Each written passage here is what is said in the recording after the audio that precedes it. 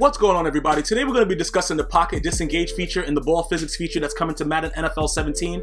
First of all, there are going to be manual blitzes that you can set up, but as you can see right here, these are 4 down linemen that are rushing right now. So it's going to make it easier for you to actually use the potential that your lineman has to get to the quarterback to prevent people from trying to run, Sam Mike or, Mike Scrape 3 and things like that. You can still get pressure by utilizing what the features of your actual defender is, which EA Sports has promised to focus on.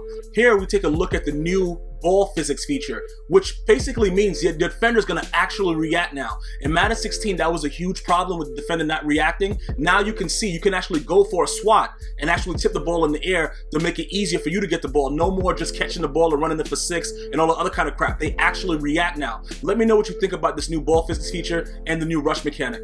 One love.